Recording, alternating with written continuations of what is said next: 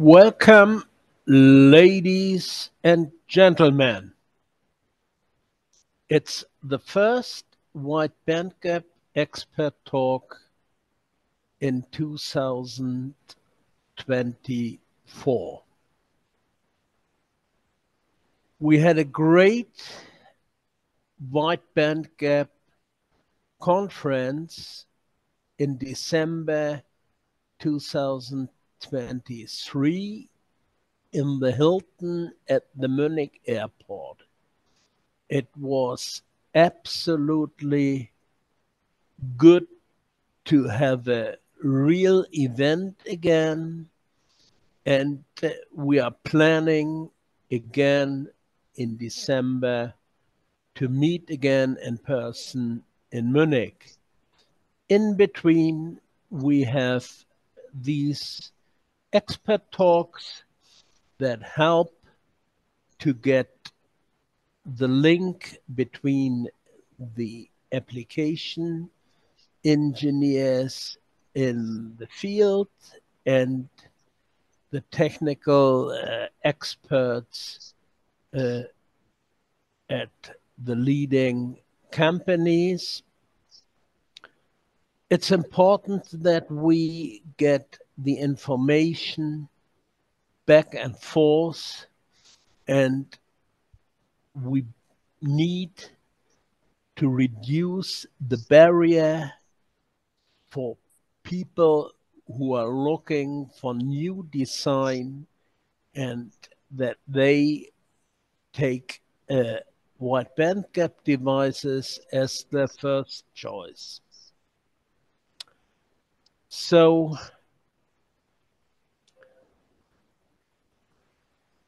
I see the speakers from Wolfspeed, EPC, and Microchip are online with us. Muzaffer from Wolfspeed. What a nice picture in your background. Thank you very much. I like to. Where is it? It's our John Palmer factories. In what location? It's in USA. Okay. In the upstate New York, the new one? It's right. This is the material factory. Okay.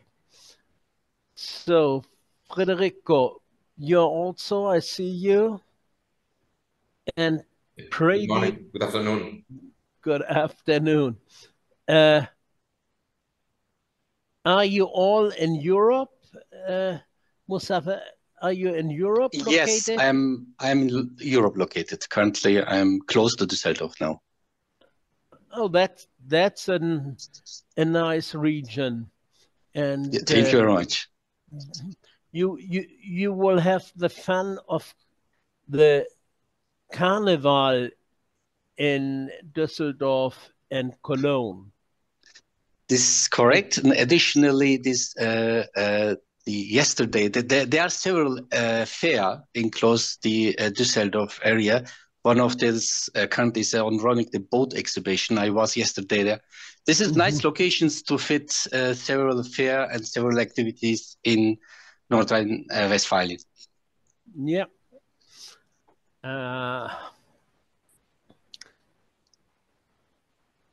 Pradeep, you're also in Europe, or where Hi. you are coming? Hi. You're in Europe. Yeah, Pradeep? hi Holger. So I am based. No, I am not in Europe. I am based out of India. Oh, So I am joining in from my home office in India. that's the longest distance, I think, than what we have in our talk now. And Federico, you are here in Europe, Yes, yes, I am in Italy, northern Italy. northern Italy. That's where all the nice cars come, Ferrari, Maserati, and That is correct. so, yeah.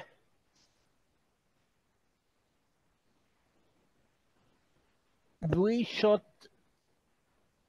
start with the first question. My backstage tells me the question should pop up. It's to Microchip. Can you give us a brief information about your 3.3 kilovolt gate driver?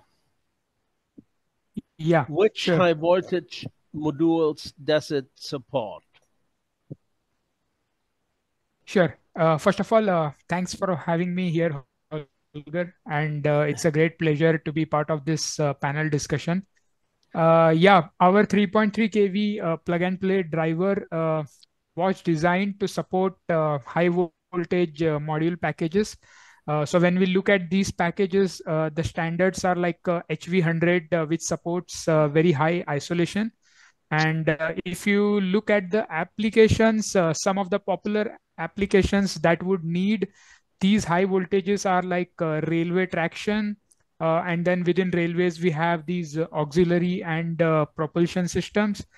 Then also these days, we do see that grids are picking up in terms of need for high voltages. And then also about megawatt charging stations, which is also moving up the voltage levels. So what do we offer? Maybe I would like to summarize in terms of key features and the benefits to customers. So if you see, one of the key feature is it's a very compact solution with having an onboard 10.2 kV primary to secondary isolation. That's something which is very high isolation. So the way it helps our customers is it benefits by not having an additional isolation at their system level. And then we also have incorporated the fiber optic interface, which makes it very robust and less immune to noise, because noise is one of the key challenge the system designers face with. So by providing these fiber optic interface, the way it benefits is it offers a lot of flexibility, and then the system design becomes less complex. And then we also provide the independent high voltage, the high side and low side control, which can be monitored independently. And it also offers some kind of fault signal detection. So by doing this, we offer the better control in terms of monitoring and also the protection of the drive of the system. Maybe that one of the last benefit is last feature is like it has got inbuilt monitoring. I would say the advanced monitoring and protection functions. We can do the temperature monitoring, the DC link monitoring, a lot of advanced protection features like under voltage lockout, over voltage lockout. We also have something like NTC to measure the temperature. And then the most important thing is this comes EN 5155 qualified, which definitely saves a lot of qualification time for our customers, for the designers, and that's some of the key features and benefits we offer with this driver. Thank you, Pradeep. Any additional questions? The next question will be shown.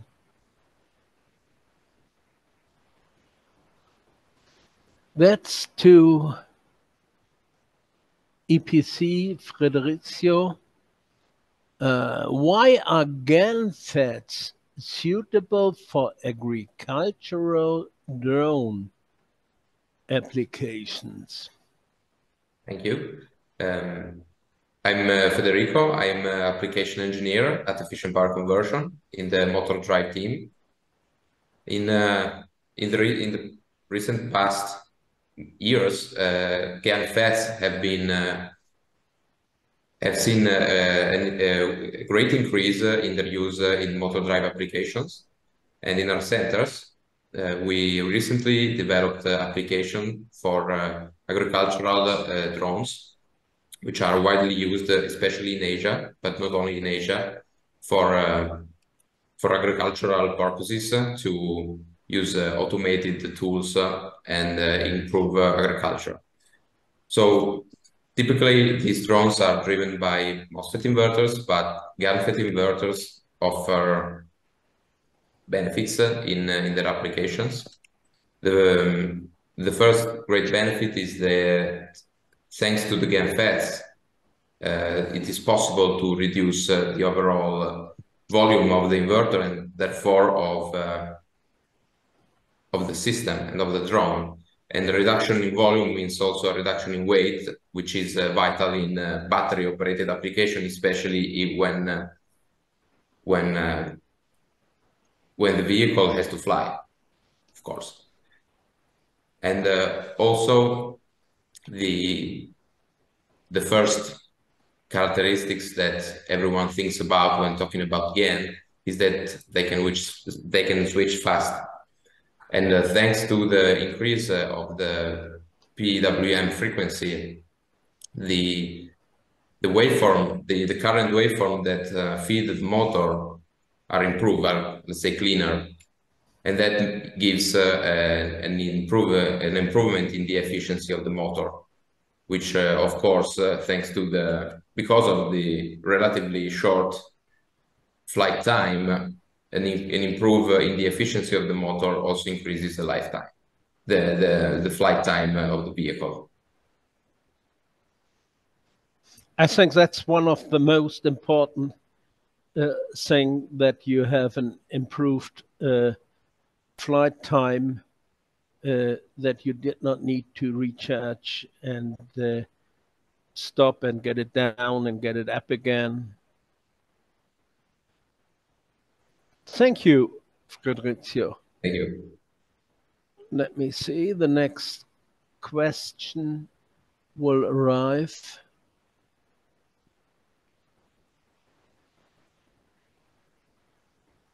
What is industrial e-mobility and what is the difference to conventional electric vehicles? I guess the questions are for me, right? Yeah, the question is for Muzaffer. Okay. The conventional electrical vehicles market science here is showing a big trend and currently is going to be a well-known structure. But industrial mobility is looking more out of the on-highway vehicles, is focusing more on the off-highway vehicles. This is namings which we are going to then set as Wolfspeed industrial mobility, which doesn't drive on the on-highway. For example, electrified water vehicles, for example, is construction agriculture vehicles like mining truck. In addition, air taxi, flying cars. It's all these contexts counted inside the Wolfspeed as industrial e-mobility. It is the clear answer, or should I go more deeply in the application? Because these applications include several end system too. If you look, so for example, the agriculture vehicles, they have the auxiliary drive, which is the silicon carbide is fitting, and not only the main drive, out of the main drive, all the applications are focused below the industrial mobility. I think if there are people who want to have some more details about that, if they work in that area and want to get more from you to use your products, they should come and we will link them directly to you. I think your general answer is good for the moment, and we should continue with our next questions.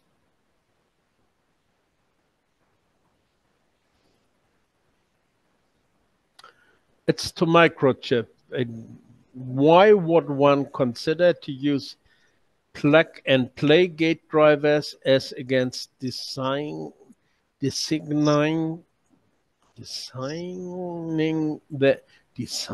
their own gate drivers? Yeah. So it's a great question, I would say. If you compare both these approaches, on one side the plug and play, and the other side you designing your own gate driver, I would say both these approaches have its own benefits.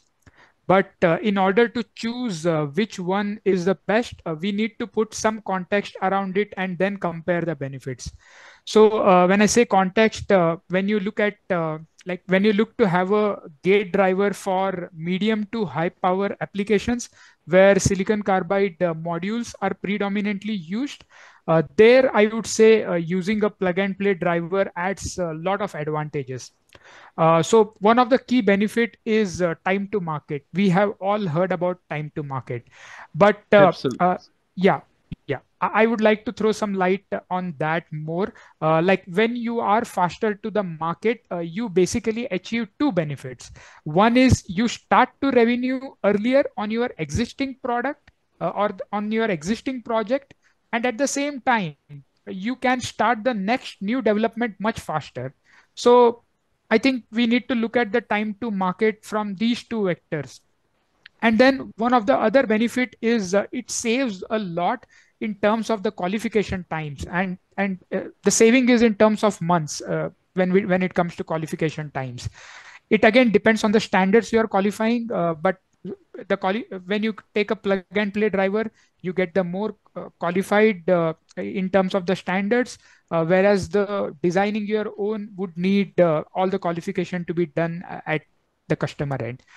And then the most important benefit which we all learned during the supply chain crisis was how important it is to ease of supply chain, right?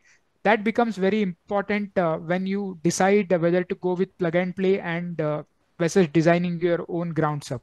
So all these factors somewhere contribute in the decision making of which approach to go, and that's where I would say that when we try to put a context, it becomes more clearer that plug and play is beneficial. Yes, I fully agree. There is a long history. If I look back to CT Concept and Heinz Rüdi, we have seen years ago that this concept was extremely successful and served the industry of high voltage power modules very, very well, even before wide band gap was a big story. Yes.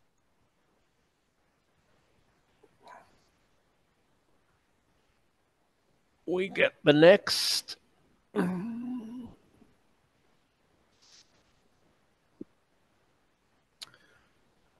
That question is addressed to EPC. What are the advantages of a GaN inverter with respect to a traditional MOSFET inverter in motor drives for agriculture drones? Thank you.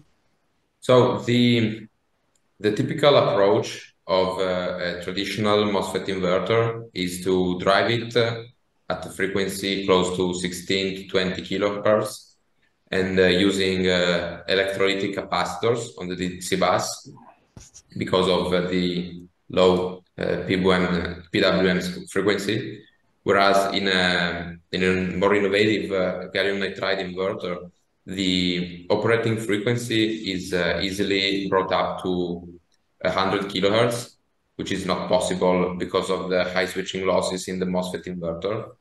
And thanks to the much higher switching frequency, the ripple current on the DC current, on the DC link current, is heavily reduced, and so the size, the dimensions of the input filter can be shrinked by a very important factor. And so this is one of the reasons of the reduction in the volume of gallium nitride inverters. And also a higher PWM frequency reduces not only the ripple current in the DC current at the input of the inverter, but also reduces the ripple current on the phase current that goes to the motor. And this reduces the ohmic losses in the resistance of the windings of the inverter, which means to reduce the heating of the motor and improve its efficiency. Thank you, Federico. We have the next question coming on. That's addressed to Wolfspeed. How does silicon carbide uniquely enable industrial e-mobility within and beyond the main inverter? Mm-hmm. Good questions. Thank you very much. We are seeing a trend that the battery voltage increasing, which leads use the common bus bar inside the application by different end systems, which could be then HVAC, which could be then aux drive, for example, crane or anchor drive on the water vehicles and so on. We are seeing silicon carbide more and more in different kind of the end system. We are getting some inquiry on by using in the same bus bar voltage, which I'm calling by 400 to 800, or by some applications more the bus bar voltage going to be 1.5 kilowatt area. And all these end system can be driven on one bus bar, which is effectively help to reduce the overall losses. And not only is unidirectional, by using bidirectional topologies, is the silicon carbide is offering big advantages on the system level. As my leader guy Max is already said, the power electronics without silicon carbide is not sexy. So I just wanted to underline exactly is the silicon carbide which is fitting to the voltage level for the DC bus bar from 270, which is going to be used on the air application, up to 1.5 kilowatt area, exactly the fitting area which is silicon carbide showing the best performance in these voltage classes.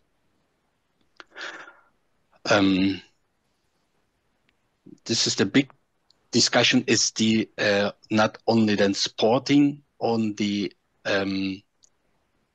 silicon carbides on this technological level, also is the big discussion to support the customer inquiry from production capability point of view. Biggest dramatic impact in the industry, looking for the capacities, not only then efficiencies that big topics, also is that the capacities that big topics. As everybody know, we have these convergences more than 20 times per day. Is the challenge not only the give the best performance, also the challenge is to give this trustable, suitable supply chain on the whole circle. And from that point of view, the Wolfspeed is looking forwards by increasing of several capacities stuff in different location, and therefore what I would say is that from technical point, silicon carbide is fitting the area. From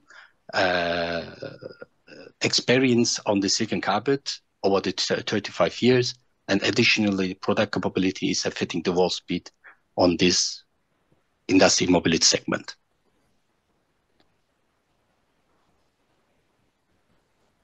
Thank you, Federico.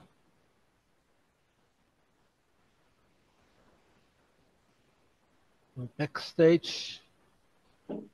It's a question to Microchip. What are some of the key benefits of using digital gate drivers? Yeah, sure. Maybe I take a step back, and we all know how important gate driver, like what is the role of a gate driver in any power conversion application. So when the importance gets more when we are trying to use silicon carbide, because gate driver play a very important role. And we all also know that how digitization is catching up and getting into all fields.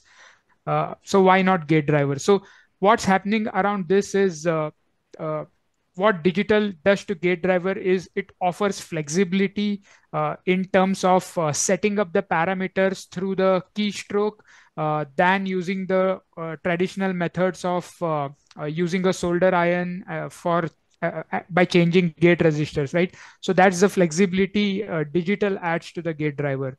Now coming to the digital gate driver terminology within Microchip for our gate driver, right? So we have a patented technique called augmented switching. And with augmented switching, one of the key benefit with our gate driving technique is we can precisely control the turn on and turn off, meaning we can make it configurable. And then we also are able to lower the voltage overshoot, then also lower the switching losses. And what it helps is it helps in the fastest response time during any short circuit. So that's one of the main benefit and the main outcome that we can see with going with the digital gate driving technique. Thank you, Pradeep. Thanks. The next question is arriving. So it's again addressed to EPC. What is the impact of using ceramic capacitor technology instead of electrolytic capacitor technology in the DC link of a motor drive inverter for agricultural drone application? Thank you for the question. That is a very important topic to examine, because really the reduction of the dimension of the inverter is really related to the DC link.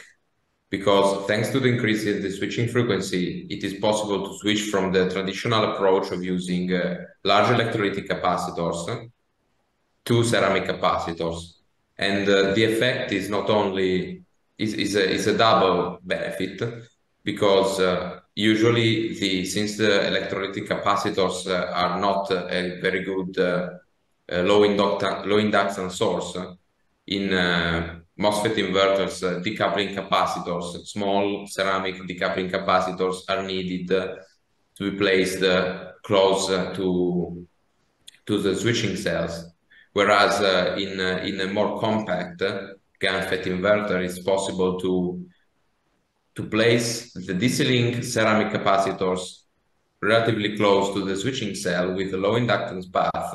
And so not only the DC link, overall DC link is reduced, but it's also possible to to eliminate the decoupling capacitors, because the DC-link integrates these two functions. So mitigate the fluctuations of the input voltage and provide a low inductance path for the power supply during the commutation. Thank you, Federico. We ran out of questions. We should see if there are general items that we can discuss between the four of us, or just ask the auditorium if they have questions not delivered. I think it's too early in the year to get questions.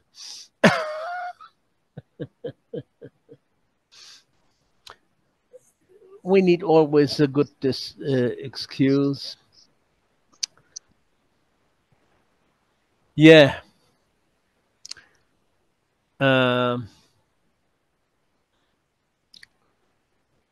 Maybe I can bring some comment out of the text, out of the articles. This, as well-known topics at the moment worldwide, each country is already set a target to decrease the carbon dioxide emissions. And last week there's also agreement to decreasing of the carbon dioxide emission worldwide. And there's big topics at the moment, decarbonization. And just to make the electrifications of the vehicles will definitely not reach the target on the decarbonization level. And this needed to be the whole circles, from renewable energies, from the HVDCs until the charging stations, and go to the vehicles. This whole circle going to be then completed as one page, as one game to reach the target. And this will be is the key topics from the industry mobility, is a one part of the chain to help for the decarbonization. Most probably, Mr. Bodo, you have also a lot of discussions in the past with the decarbonizations. Maybe you would like to add some context in this contest. Thank you. Yeah, I think it's the right way, and burning fuel, burning wood, burning oil is something that we have to minimize. And I myself had made a major step in last year. I had put a solar panel on my roof.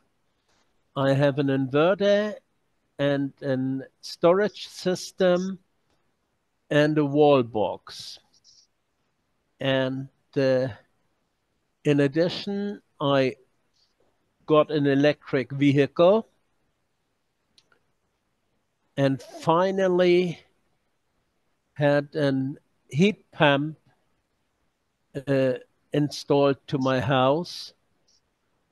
So at that point, I did all what's possible to minimize the carbon footprint. And that's something what I believe we all have to do, especially in respect that our children and grandchildren should have an world where they can live in.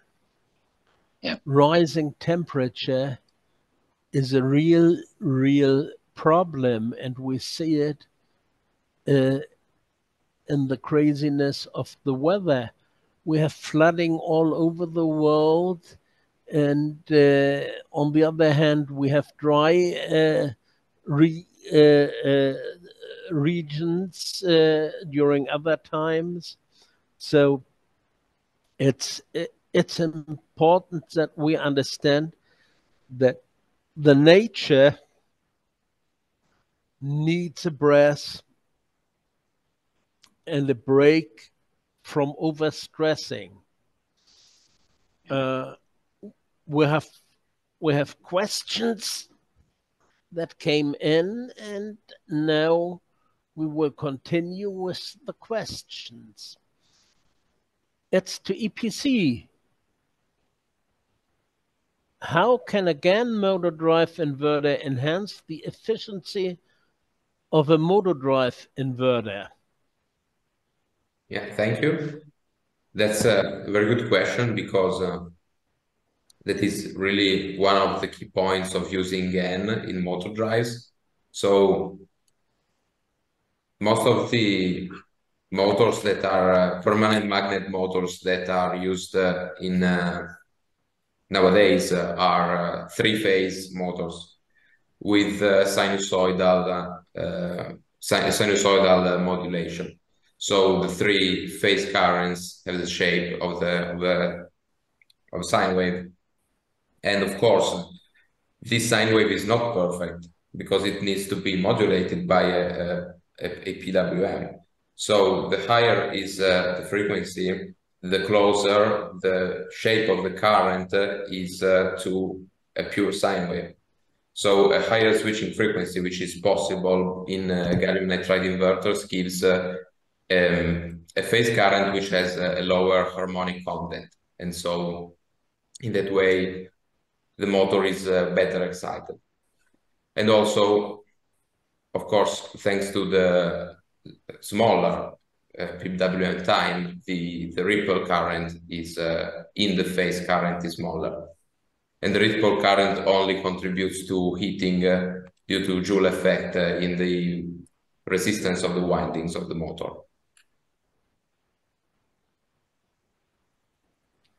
Thank you, Federico. Thank you. We get another question for you. Could you talk about avalanche capability of GaN HAMs? Does the absence of avalanche capability pose any challenge for adoption of GaN HAMs? Mm-hmm. Yes, the second question already talks about the first one, because actually there is no avalanche effect in the gallium nitride high electromobility transistors that are the most typical gallium nitride devices to be found. Because it is true that there is reverse conduction, but that there is no body diode. So the reverse conduction is not associated to a body diode. And therefore, there is no avalanche effect. So the absence of the avalanche capability is not really one of the major challenges that designers face. There are other challenges, and also I'm not an expert in that field, but typically when there is at least a 10% extra voltage withstand above the rating of the device.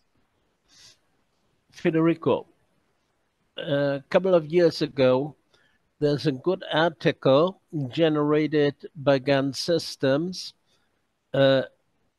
about to stay safe. The ratings in the data sheet are 30% roughly below the maximum capability. And I remember I was at an ECCE conference in Denver, and there were Asian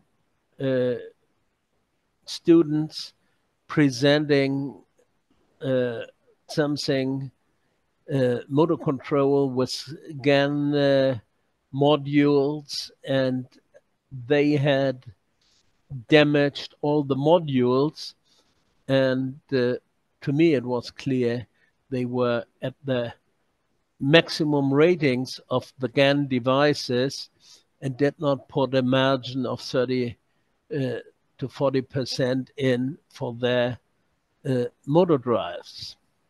Mm-hmm. I think that that's a good to the question, a good answer from both of us. Yes. And if the question near the people can go back in my archive and find that article from GaN Systems. Okay. There is another question. It's again you.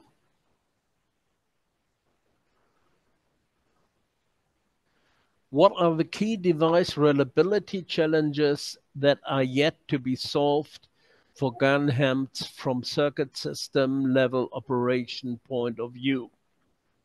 Mm-hmm.